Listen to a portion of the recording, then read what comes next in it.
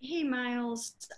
We forgot to ask you about the best part of your sack last week, and that was that you got to send $5,000 to Waterboys for that, right? So, how happy were you about that?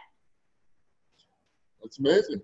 I know it's going to a good cause, and people are going to get a lot out of it. I'm hoping to have a couple wells built off of the season I want to have, but I just gotta take it one game at a time. Second best part was a little tribute to Chadwick Boseman with my celebration. I know I was a little bit amped after the first one, but after I settled down, I gave him a little sack celebration tribute. And those two things, they mean a lot. Good. But are those are the kinds of plays that even coming into this season, that's the kind of thing that you're talking about, right? Not just not just a sack, but a strip, change the game, affect the game, and be a huge reason why you guys win, right? Yeah, I want to be part of the reason we win every game. So we're going to need more of those and more frequent. So just seeing how I can be disruptive. Whether I'm getting in there, getting those sacks or pressures, or I'm taking on 2, 3 guys and have my guys get free and getting those sacks and big time plays. Thank you. Thank you, Mary Kay. Nate Ulrich, you're up. Hey, Miles, you've called for justice for Breonna Taylor with us here on Zoom before and on social media. We talked to some of the players yesterday, Odell and Jarvis, about the decision, and I was wondering if you had any thoughts you wanted to share about it. I believe the decision isn't right, and I think all three of the officers should have been held accountable for their actions. It's just a shame. It's a shame. I don't think their actions, the way they chose to go about things, and the result of her losing her life, I don't see how they can come off, or at least 2 of them come off scot-free and not be judged or held accountable for the death of someone who was, in my eyes, innocent of any wrongdoing in that time. And so anybody barging through someone's home when, one, there are different accounts of whether they announce themselves or not, I don't think, one, it shouldn't be right for him to shoot at someone coming into his house when him to be held accountable for someone shooting at someone coming to his house when he doesn't know that someone's coming. Now, I don't think he had any wrongdoing. I don't think he was drug dealing. I believe that was her ex-boyfriend. So them, barging in and him have the right to defend his home and the people in it, and then them shooting back, through the walls, and not knowing really what they're aiming at. That all the missed shots that were fired, all the shots that could have hit anybody else in the complex. I just don't see how that's safe protocol. I don't see how you can't hold these guys accountable for wrongdoing, with how they handled that situation. Am I a police officer? No. I always say, I hold these guys in high regard because they do a job that most of us couldn't. But just like in our line of work, if you're not able to do the job in strenuous situations, if you're not able to do it with the best of them, you shouldn't be here. And so we have to hold them accountable for making the right call just about every time. And those strenuous and stressful situations where their number is called and they have to make those tough calls, they have to make the right one. And if you can't, then we have to get someone who can. And they shouldn't be allowed to move from one place to another if they're not able to make those tough calls and get a second chance when we've seen their track record. We've seen what how they've handled situations before. So I don't know. It was tough. It was tough. Sorry, Myles. To see. Sorry. I don't know if anything's changed since yesterday. Jarvis and Odell had said that the Social Justice Leadership Committee hadn't really gotten together to talk about the ruling yet, but they hope to be able to talk about it kind of as a team, as a group. And I was just wondering, if anything's changed, if that has happened, or if you hope it will happen, or if there's anything that the Social Justice Leadership Committee will do as a tribute or as a result of that ruling, or if anything you'll do personally. Thank you. It wouldn't be this game because we haven't had a chance to get together, talk, and plan on what we want to do for that. There's a lot of different ways we could pay tribute or get a message across because of the verdict that was given. So we'll have a meeting earlier and then we'll be able to do something in response to that. Thank you. Our next question will be from Scott Petrick. Hey, Myles, did you get anything out of that, or what did you get out of the meeting Tuesday? Joel said you guys met with the Cleveland police chief and some of the councilmen.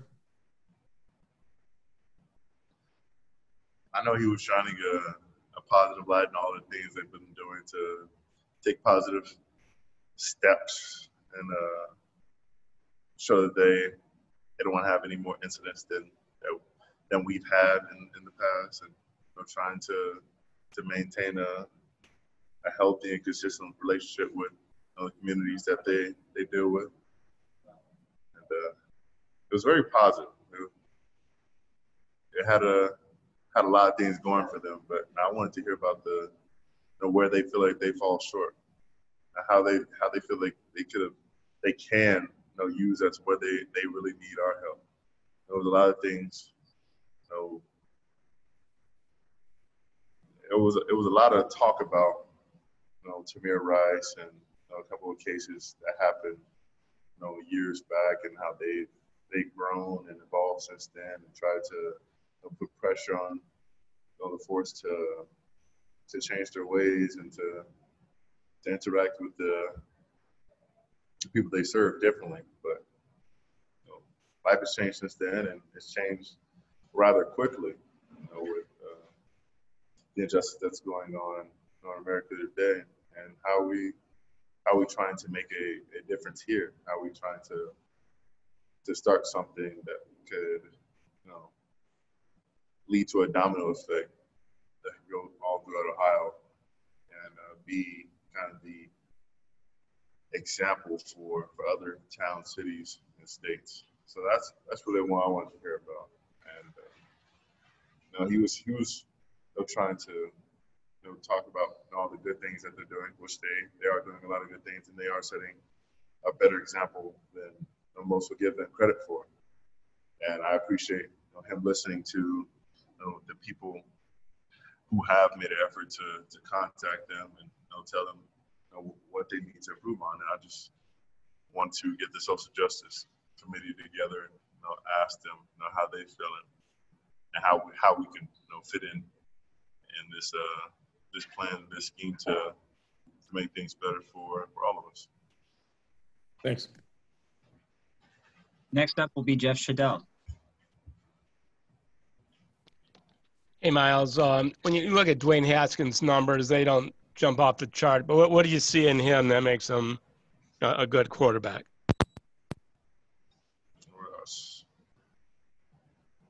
Not scared to scramble, not scared to, I guess, gamble either. He's a fearless young man. He's taught well. He gets the ball off quick. He tries to keep to his scheduled throws, a 3-step drop, get it out, 5-step drop, get it out. He doesn't try to take too long in the pocket. And sometimes he gets caught up. He sees things that are getting sat on, but for the most part, he's coming on pretty nicely, and I like how his game is developing. I think he has a promising career ahead of him, And so we have to just try and take advantage of those quick early ones and get him to those long third downs, which they don't like to allow him to have freedom on, and make him make those big throws that he hasn't had to make. Okay, thanks. We have time for 2 more questions. We'll take one from Mary Kay Cabot and one from Nate Ulrich. Mary Kay, your line is open. Hey, Myles, I know you probably don't have a lot of time to watch opposing defensive linemen, but have you taken a little peek at Chase Young yet? Are you pretty aware of his game? And, if so, kind of what do you think of him in terms of joining the ranks of edge rushers like yourself in the NFL so far? I think he looks good.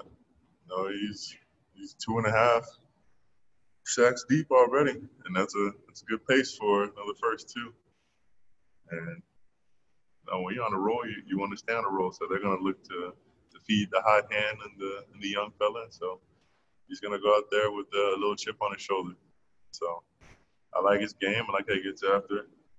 He's good timing off the ball. He has good hands, and he's tenacious when he's going at the pass. He's definitely not a bad run defender. So he's a pretty complete player, and I like his game. When you look all across that line, is it pretty amazing that they've got all those first round picks and just so much talent and so deep across the line? We had our own run of a lot of first round picks, so it's not surprising. Things happen to fall that way sometimes, and they use their money and their picks on getting some big time players up front, and they can ball, they can rush, and they can play pretty good defense. And we're going to find their weaknesses. We're going to try to establish the run and see what we can do from there. Thank you. Time for one quick one from Nate Ulrich. Myles, people talk about football. They talk about quarterbacks matching up, like Brady and Peyton Manning, legendary matchups. They don't talk about Myles Garrett and Chase Young. They just don't talk about 2 DNs. But is there a competition in a way in your mind? Do you want to be the best DN on the field in a given game? I want to be the best player on the field in a given game. So I want to, whoever the best player is, or you feel like I want to be matched up against them. And another guy for Washington, Scherf, their perennial Pro Bowl guard, is out.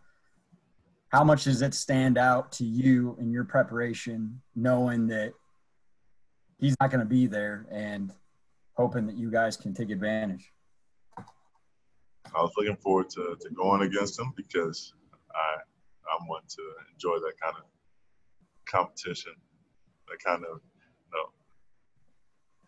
kind of matchup where I know, whoever wins this, you're gonna have bragging rights for a while. If we see each other again. So I hope to see him in the future if the cards fall right.